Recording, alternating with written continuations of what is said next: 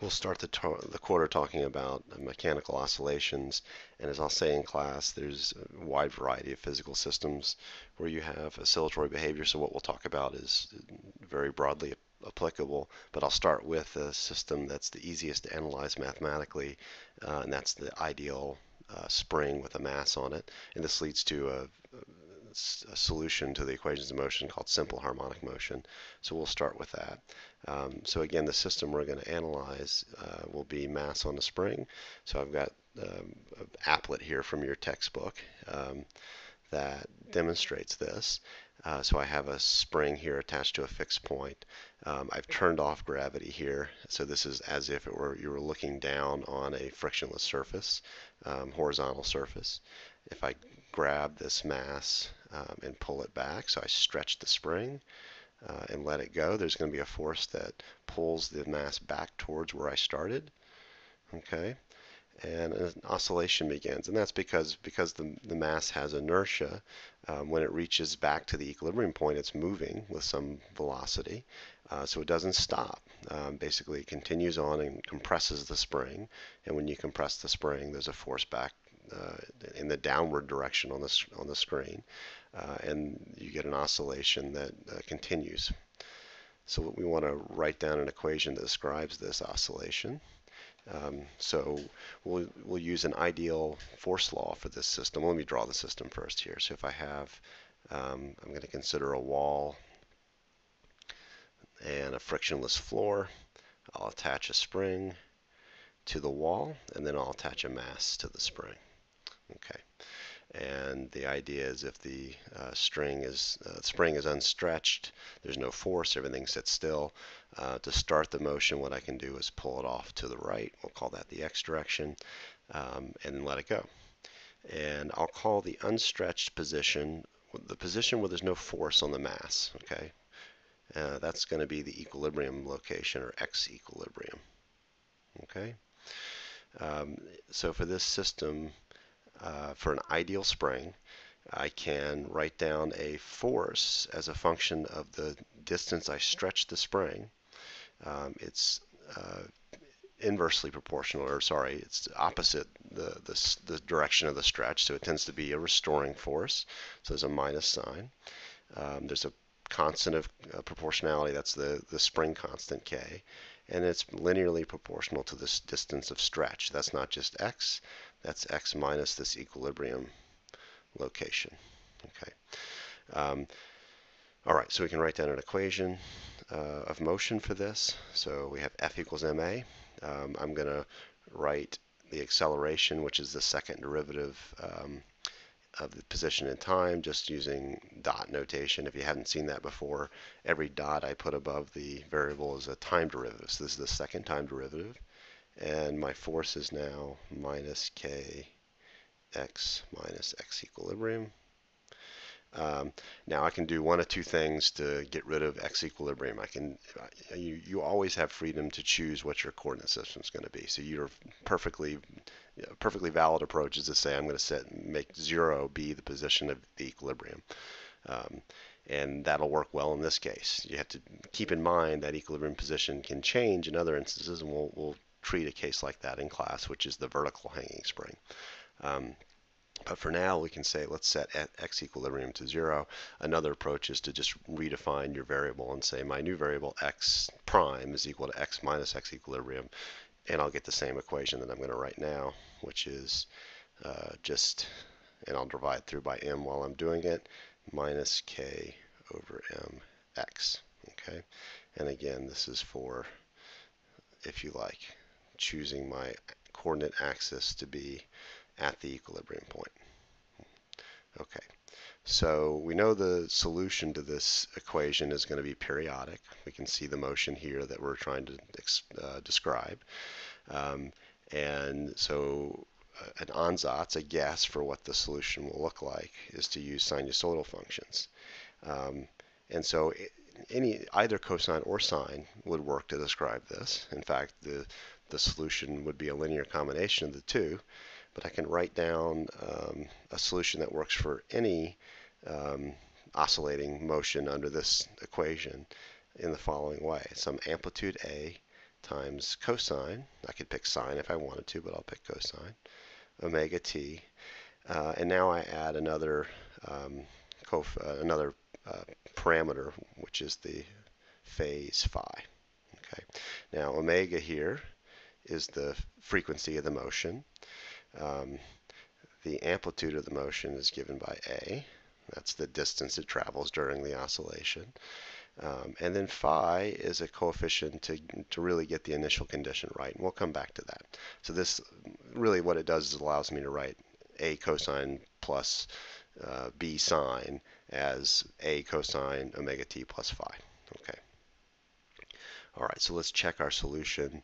We'll do that by taking derivatives. Let me go to the next page here. All right, there we go.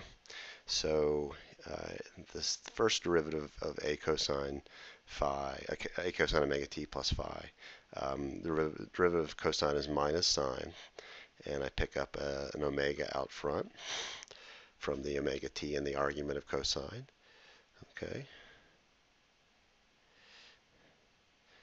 Okay, so there's my first derivative. Of course, this is the velocity as a function of time of this solution. So x double dot, I'll take another derivative. Derivative of sine is just positive cosine, but I pick up another, another omega. Okay, and of course this is the acceleration as a function of time.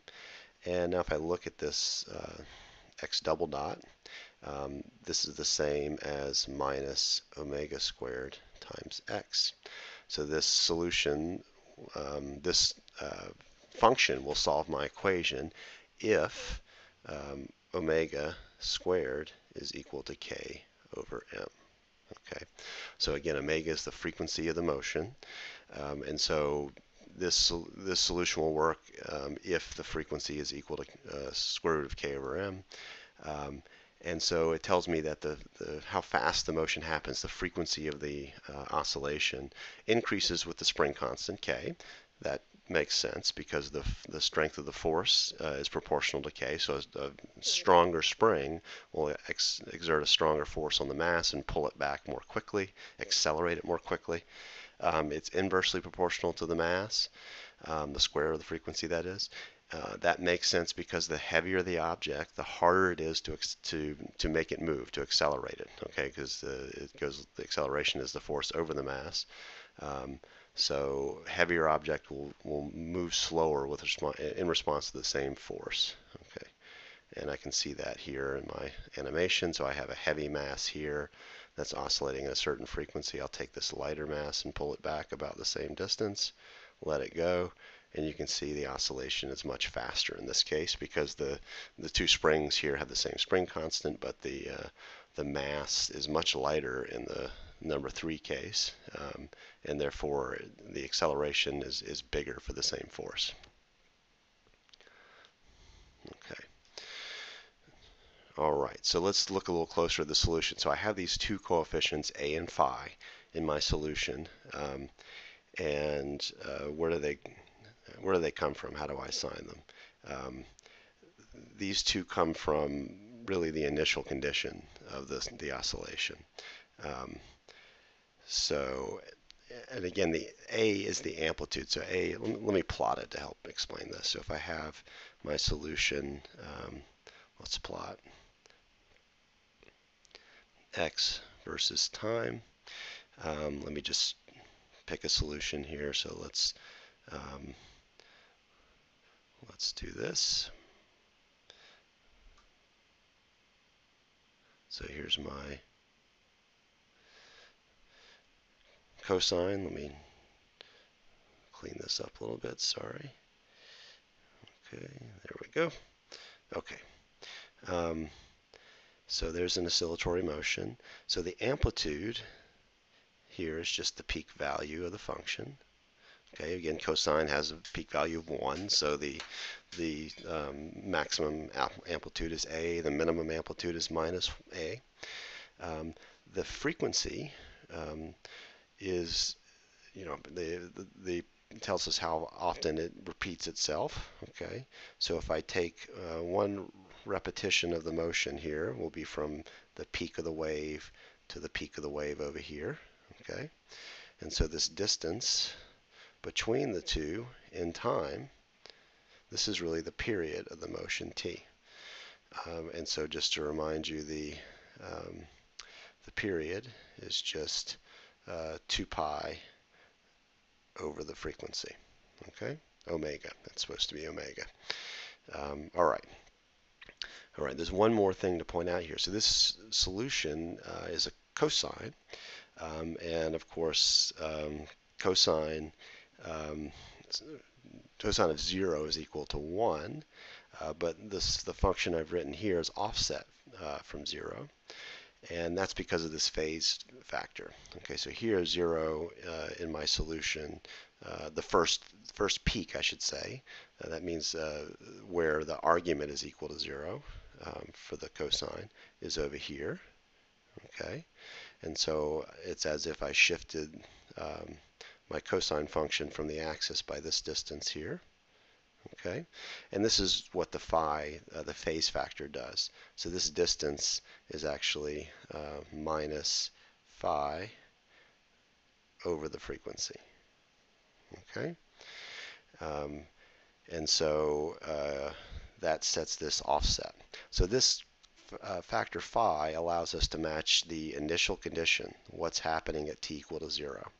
Okay, so when you specify a problem like this, you usually have to specify the initial state of the motion, which means not only the position of the mass, but its velocity. Okay, and so if I do that, my initial position, x at time equals to 0, has to be equal to a cosine of phi. Okay, and my velocity at time equal to 0, going back up to my velocity equation at the top, is minus a omega sine of phi. Okay, and so with these two constraints, I can write down what a and phi have to be to solve my motion. Okay, and just to take an example, if I go back to my animation here, so if I imagine here, it's hard in this case to give it an initial velocity. So what I'll do is I'll draw it back 20 centimeters and then let it go. So the initial position is 20 from the equilibrium point, which is at 30, and then the initial velocity is 0. Okay, and I'll get a motion that will look like that. And now I can go back to my expressions for x at 0 and b at 0. So I set the initial velocity to be 0. So from that I can see that requires phi to be 0 because I need v of 0 to be 0. So I can either choose a to be 0, which is going to give me a trivial solution that's no oscillation at all, or phi equal to 0. So I get phi equal to 0 for that initial condition, and then my initial position gives me the amplitude directly in that case. Okay, but of course you can imagine more generic initial conditions that will give you different values of phi and a, but this is where they come from. All right, I'll stop there.